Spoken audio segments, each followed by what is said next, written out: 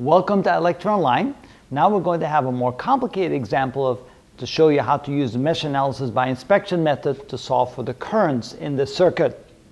Now we're not actually going to solve completely the problem, but we're going to learn how to set it up, and that's the key, is to come up with the right equation. After that, it's just simply plugging them into a calculator or a computer or a program in order to come up with the currents. Notice that there's 5 meshes right here, so therefore we end up with 5 mesh currents, and we'll end up with a 5x5 matrix to try and solve for the solution for the currents. First thing we'll want to do is assign the mesh currents. So let's go ahead and do that. This is I1. This I5. The next thing we want to do is find the resistance matrix. So find all the resistances for a 5x5 matrix. That means we need to find 25 elements. It's not as bad as it sounds, but it is a little bit of a work. What we're going to end up with here is a 5x5 matrix. We multiply that times the current matrix, which is the 5 unknown currents, I3 and I5. And that equals the voltage matrix, and we'll figure out what the voltages are in just a little while. Notice that there is 1, 2, 3, 4 voltage sources here. First, we want to find the diagonal elements. We want to find R11, R33, R22, R44, which means R55. We're going to add up all the resistances in each of the 5 loops. For the first loop, notice we have 4 plus 1 plus 3. That's equal to 8. For the second loop, we have 3 plus 1. Doesn't matter which direction you travel around the loop, you just simply add up all the resistors, which is 4. For the third loop, notice we have 4 plus 2 plus 3, which is 9. For the fourth loop, 1 plus 2 plus 2 plus 4 plus 1.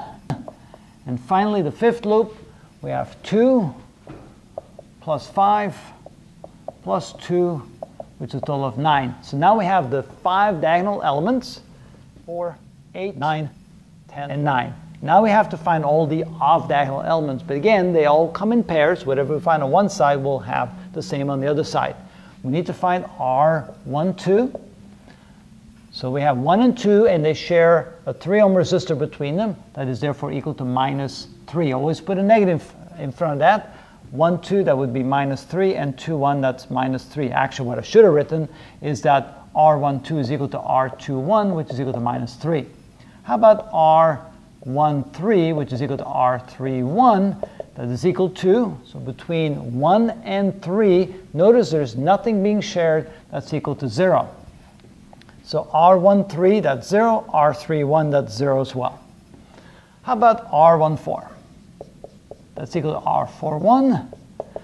So we have 1 and we have 4. They do share 1 resistor in common. That's going to be a -1. Remember, always put a negative in front of that. So R14 is -1. R41 is -1. And finally, between R1 and 5, that's equal to R5 and 1. And again, between 1 and 5, nothing's being shared. That's a 0. So this becomes a 0, and this becomes a 0. All right, now we go on to R2. R23 equals R32. Between 2 and 3, we do not share any resistors. That's equal to 0. We share a voltage source, but we don't share a resistor. So 2, 3, that's 0. 3, 2, that's 0. All right, now we go from R2 to 4. R42 equals 2 and 4. 2 and 4 do have a 1 ohm resistor in common, -1. So 2 and 4, -1. 4 and 2, -1. Now we have R2 to 5 equals R5 to 2. Between 2 and 5, nothing's being shared. That's 0. 2 and 5, 5 and 2. All right, we're almost there. A few more. How about R3 and 4? That's equal to R4 and 3, which is equal to 3 and 4. They do share a 4 ohm resistor. That's -4. So 3, 4, that's -4. 4, 3, that's -4. And finally, oh no, got a couple more. How about R3 and 5, which is equal to R5 and 3? Between 3 and 5, we do share a 2 ohm resistor. That's -2. Always put a negative in front of that. So that's 3 and 5. 3 and 5, that's -2. 5 and 3, -2. And finally, one more. We have R 4 and 5 equals R 5 and 4, which is between 5 and 4. 4 is here, 5 is there. We do have a 2 ohm resistor in common. That's -2, -2, and -2. So now we have the matrix with all the resistor values. We call that the resistance matrix. We have the unknown current matrix. Now we need all the voltages. We're going to travel around every mesh and add up all the voltages. Around loop 1 or mesh 1, we have 0 voltage sources. That's 0. Around 2, we have 1 voltage source, but we're traveling in the opposite direction. We travel from positive to negative. That's -6.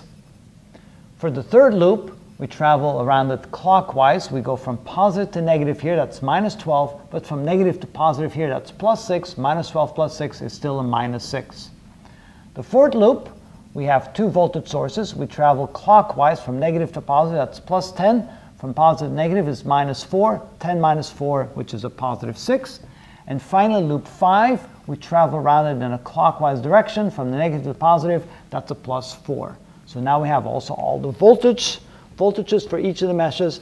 All we have to do now is solve this set of equations. There's 5 equations and 5 unknowns, and I would bet you that you probably don't want to try to do this by hand. So go ahead and grab your calculator and see if you get some correct values on here. But that's at least a nice example of how to set up equations using the mesh analysis by inspection.